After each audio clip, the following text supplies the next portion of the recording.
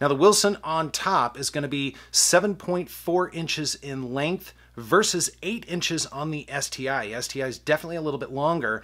And in terms of height, we're going to be 6 inches on the STI versus 5.25 inches on the Wilson. So again, the STI just a little bit bigger.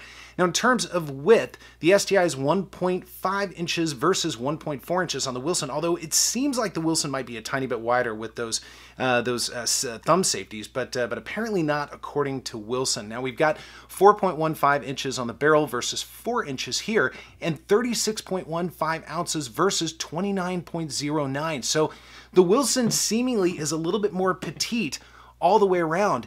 Even still, I think they stack up very nicely together. All right, we're going to take a walk around the STI, but before we do, let's look at the magazines for just a moment. It does come with 2 magazines, and they're actually very interesting looking the way they feed in. But we've got a 17-round magazine, and then we also have a 21-round magazine. Now, it says 20, but you can actually fit 21 in here. I've done that multiple times.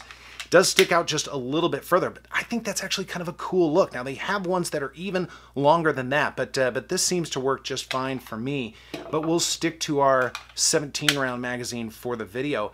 Now in terms of the grip, this is where things get very interesting with the STI.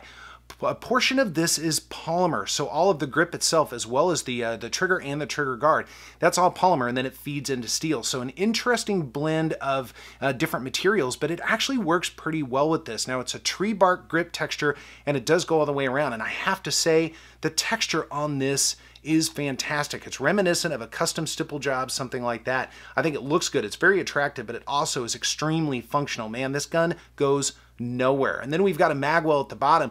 I've become a real big fan of magwells. They give you just a little bit more leverage while you're shooting. And again, it makes it just a little bit easier to get those magazines in.